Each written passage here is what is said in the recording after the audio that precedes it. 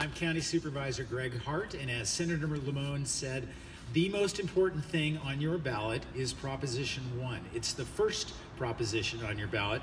You will all have received your actual ballot in the mail this past weekend.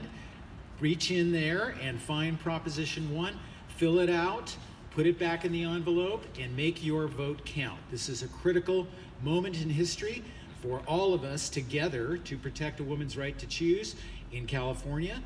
And I urge you to get out your ballots right away, cast your ballot, fill out all the other important races that are also there on your ballot, but focus on Proposition 1. It was intentionally chosen to be Proposition 1 to make it the most important thing on your ballot. So please fulfill your civic duty and make your voice heard by voting yes on Proposition 1.